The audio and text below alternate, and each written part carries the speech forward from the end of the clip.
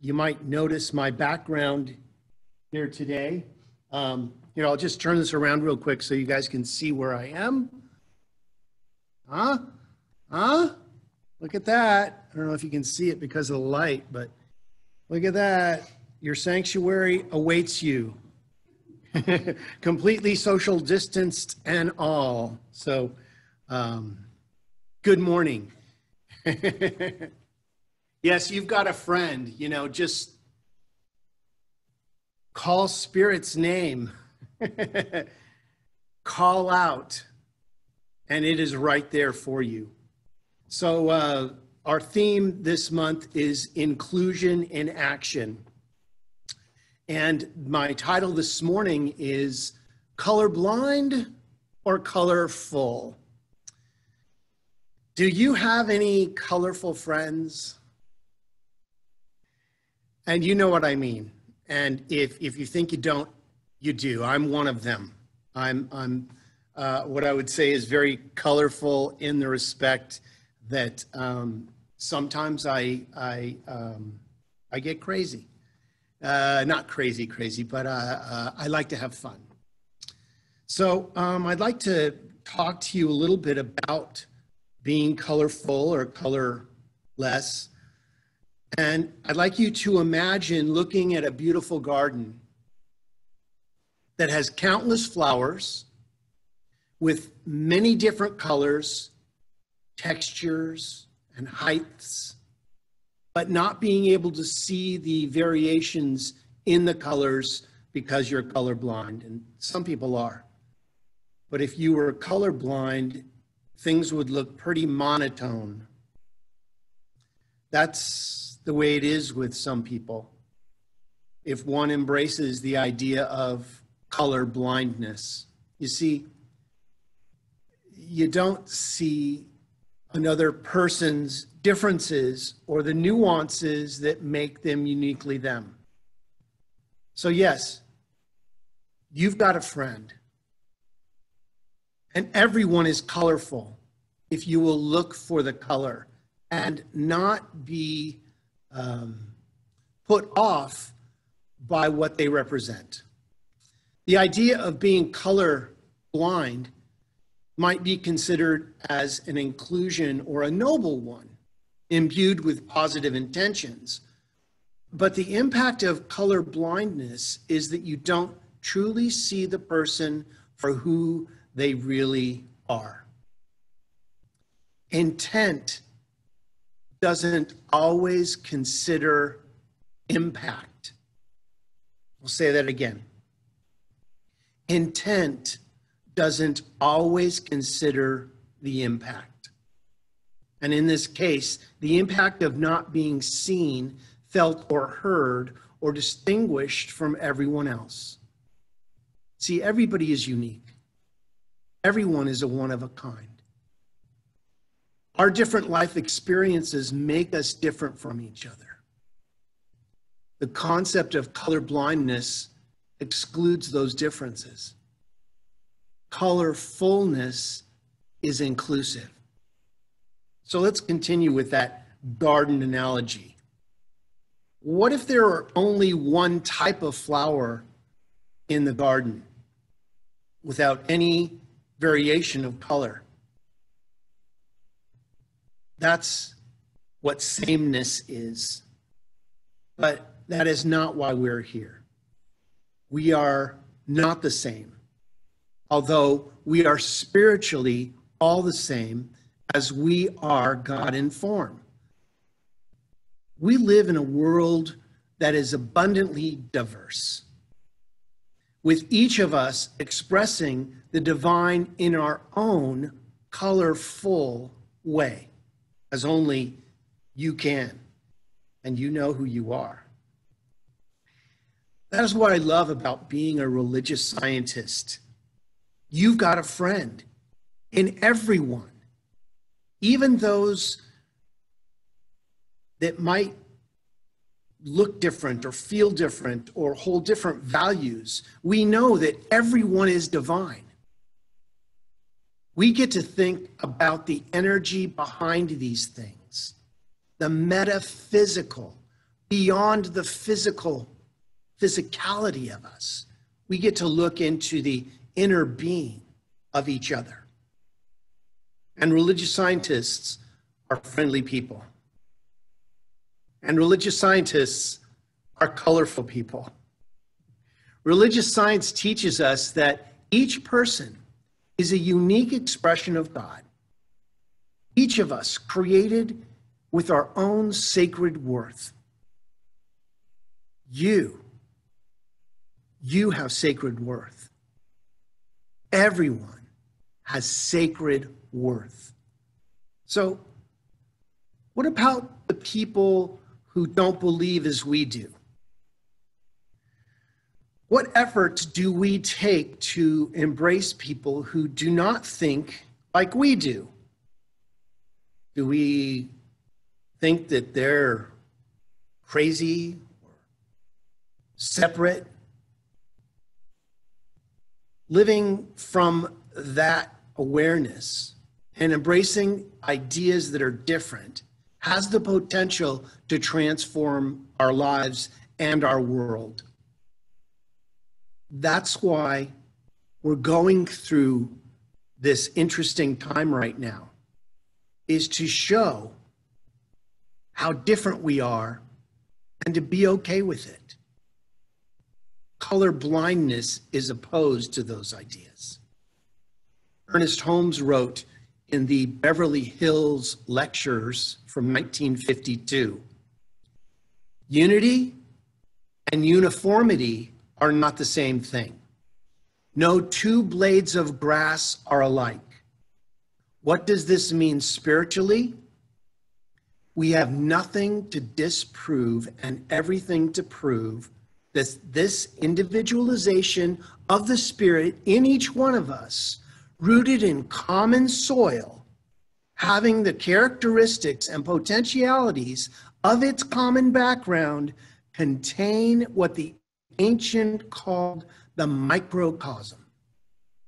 We have every reason to suppose that there is, back and within all around every individual, the divine representation of himself as the Son of God, forever expanding. Each one of us, the son or daughter of the infant ever expanding. Oneness is not sameness. If diversity, decisions, and efforts at inclusion do not include a serious and open discussion for colorblindness, including the many ways those realities intersect, incongruity will continue to exist. Colorblind ideologies are problematic because they specifically ignore our uniqueness and the experiences that make us all different. Some might even refer to this as a spiritual bypass. You ever heard that? A spiritual bypass. It's easy, and it requires no effort on our part to get to know people as individuals and to treat them the way that they wish to be treated. Some differences make a difference to certain people, and pretending that they don't exist denies us of what makes us the distinct expression of the creative spirit that we are. Unity is oneness, not sameness. Again, unity is oneness, not sameness. Unless we really understand the differences between us, we'll never develop oneness. We'll only keep drifting towards people like ourselves, towards sameness. And sameness in a garden, and the garden of life, is a pale imitation of our spiritual oneness. So let's continue again with this garden as a metaphor for diversity and inclusion. The metaphor of a garden might be better explained color blindness regarding diversity, inclusion, and oneness. Again, imagine a garden containing various vegetables and fruits and vegetation, flowers and foliage and trees. All vegetation needs a conducive environment to flourish. A suitable pH level, a healthy level of exposure to air and water, healthy nutrients.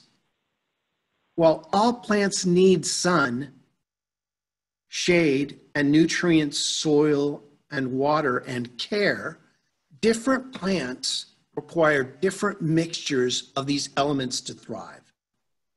Some need shade, while others need more sun. Some need moist soil, while others thrive in drier or more sandy soil, like succulents. Nature shows us the diversified forms of expression of the common life. Science admits the diversity and seeks to recognize the one great principle, the life that lives within all.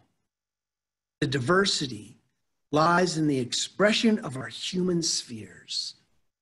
The sameness lies in the source, for all things are God, expressing as the countless life forms that we experience on this plane of existence in this world of form.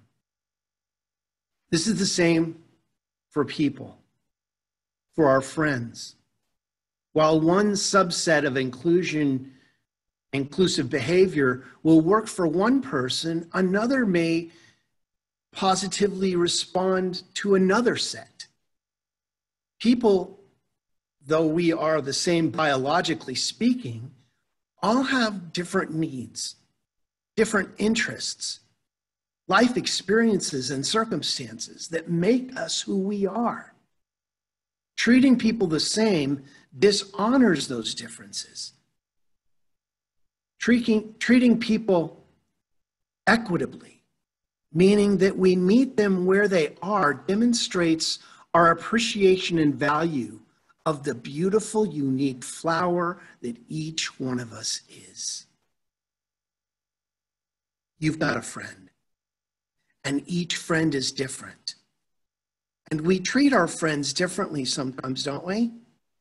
Although we love them all, some friends like to talk more than others. Some are better listeners. Our very differences may serve as the catalyst or the conduit through which our authentic relationships are formed. We may find that our differences enhance our connections, which is not to say that we don't have numerous commonalities, which can also deepen the intimacy between us. Intimacy. Intimacy. Intimacy. See the depth in each flower, in each rose petal, in each person, in each situation. So remember, we are connected with those that are different. There's only one of us here. It's the divine expressing. It is a common theme in our world today that if someone doesn't believe or think or even look like we do, they could not possibly be connected to us. And this is to miss the divine message within our teaching. We assume separation, but people who disagree draw lines in the sand rather than learning out how to be part of the other's point of view. Can we observe with love? And can we respond with love regardless? People with different worldviews seem to never share a coffee or have lunch together. Why is that?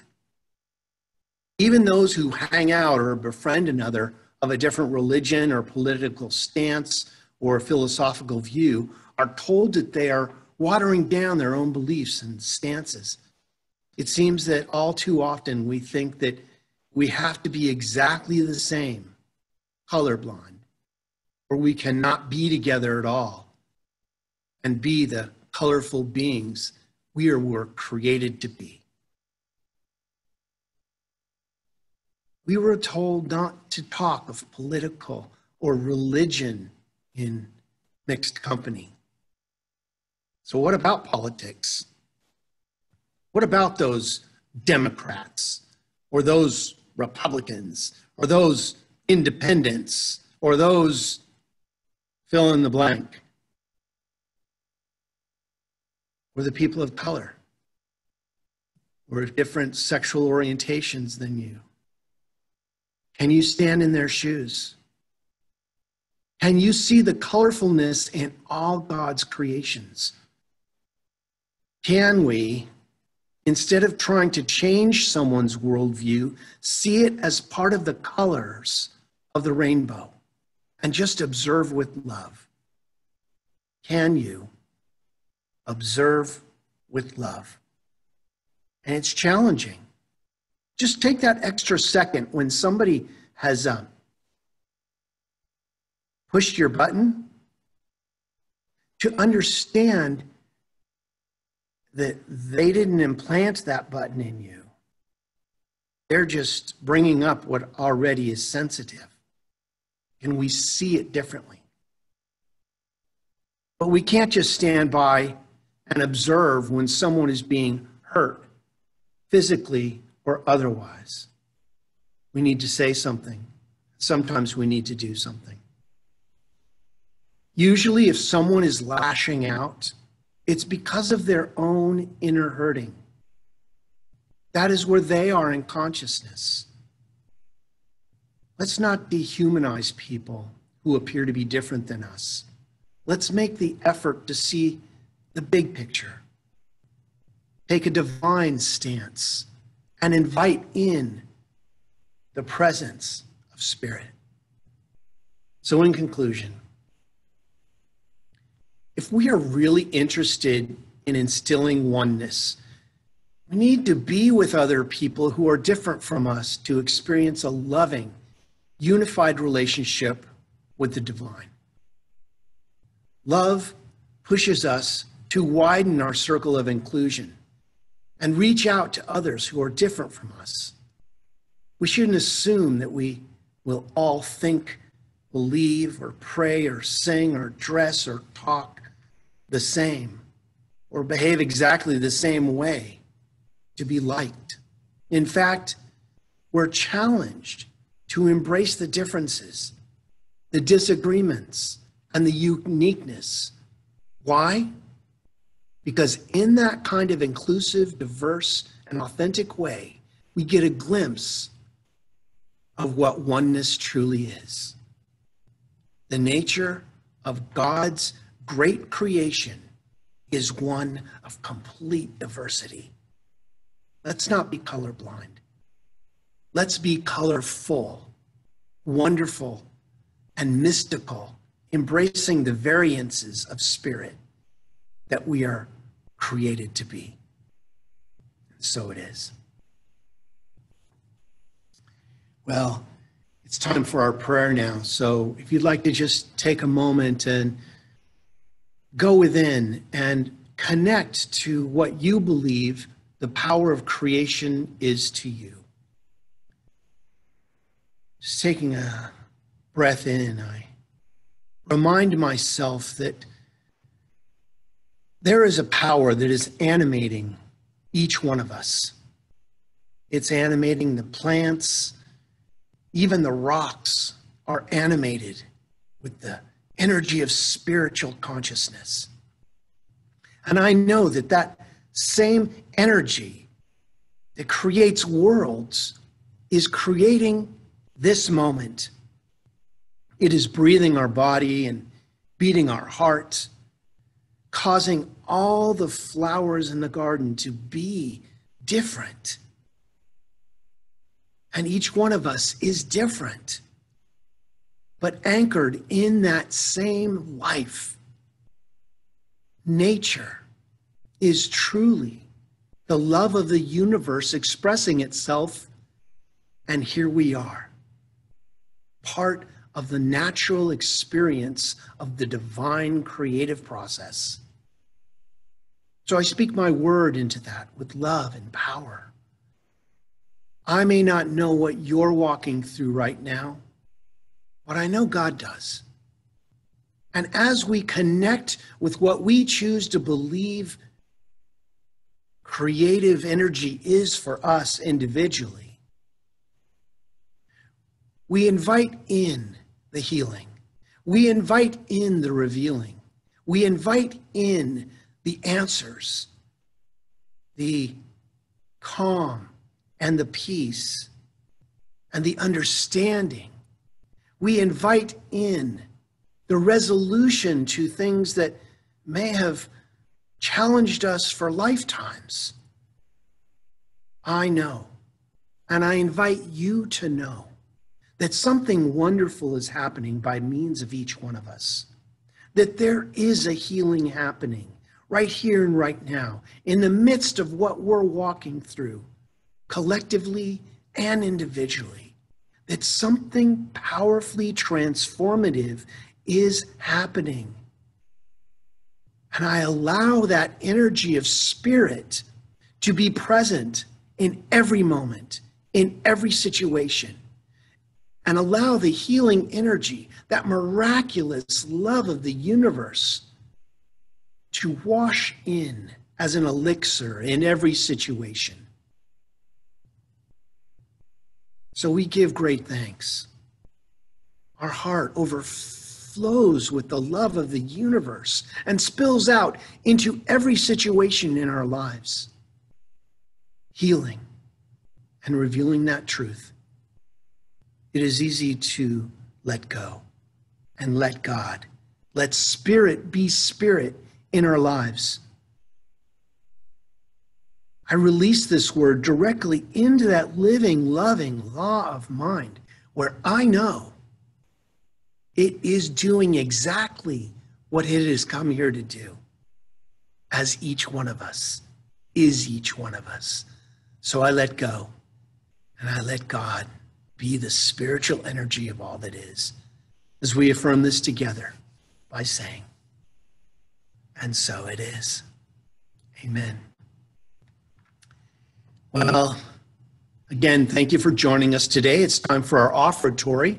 So I would invite you to take your offertory in your hand, in your heart, in your mind, and find your donate button or fill out your check. But we're going to bless everything that's been given, everything that will ever be given, and what you're choosing to give right now. So let's repeat our